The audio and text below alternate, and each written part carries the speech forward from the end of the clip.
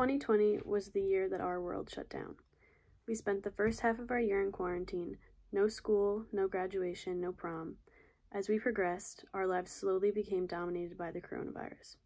We weren't able to see friends, family, go out to eat, go on vacation, and so much more. The economy went down, businesses failed, and lives were changed for the worse. We are constantly questioning when this pandemic will end. When will we be able to get back to our normal lives? Although, the one thing that shouldn't be questioned is the fact that wearing a mask during this time is necessary not only for your safety, but for the safety of those around you. This virus has been around for almost a year, and there are still people who refuse to wear masks. Wearing a mask is crucial to slowing and preventing the spread of the coronavirus. The first point I would like to touch upon is how masks protect the people around you. The symptoms of the coronavirus vary. Some go unnoticed, and in some cases, the carrier may be asymptomatic, meaning that they don't have any symptoms. In this case, wearing a mask is so important because if you don't know that you're infected, how do you expect other people to know? For example, if you're at a grocery store and you didn't decide to wear a mask because you either forgot it or you just didn't feel like wearing one, you're waiting in line at the cash register and you cough on the lady in front of you, and she also did not decide to wear a mask. You don't really think much about it because you're feeling fine, but little do you know that you're actually an asymptomatic carrier of the virus, and you just infected the woman in front of you. And she goes on to infect tons more people, and that's how the virus continues to spread.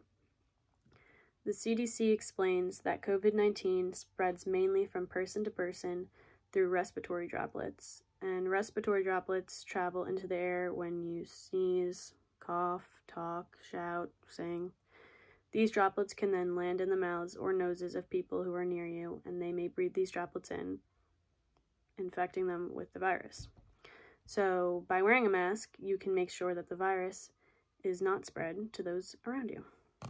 The next point I would like to talk about is how wearing a mask can protect yourself as well. You shouldn't leave it up to others to be responsible for making sure that they are not spreading the virus. Wearing a mask helps protect yourself against those who don't care enough to wear one, and it makes sure that you do not spread the virus yourself.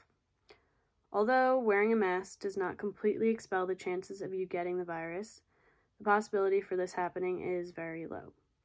For example, if you're wearing a mask and someone sneezes on you, the chances of the respiratory droplets reaching your nose and your mouth are profoundly less than if you weren't wearing a mask. A New York Times article writes about how Dr. Monica Gandhi, who is an infectious disease physician at the University of California in San Francisco, gives evidence as to why wearing a mask can be beneficial to the wearer as well. She says, drawing from animal experiments and observations of various events during the pandemic, they contended that people wearing face coverings will take in fewer coronavirus particles, making it easier for their immune systems to bring any interlopers to heal. If you don't want to worry about getting the virus yourself, wearing a mask is the simplest solution. Lastly, the more people that wear the mask, the less the virus spreads, and it may seem like an obvious statement to some, but people continue to walk around without a mask. If we all wear masks when we're out, the percentage of those infected would obviously drastically decrease. And it's such a simple rule that people still struggle to follow, and it's been almost a year since the beginning of the coronavirus outbreak, and people still refuse to wear masks. Health Affairs did a study on the effect of wearing a mask and the number of those infected with corona, and the results were as expected. There was a significant decline in daily COVID-19 growth rate after mandating the face covers in public, with the effect increasing over time after the orders were signed. These stats prove that just by wearing your mask, the spread of the virus is already significantly slowed. The argument over why people should even bother wearing masks has been going on since it became a state-mandated requirement.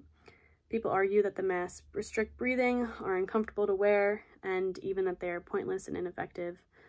Although I agree, wearing a mask is not comfortable. I don't like doing it, but it's practical, and practicality should rule over being slightly uncomfortable when there's millions of people dying every day from this illness.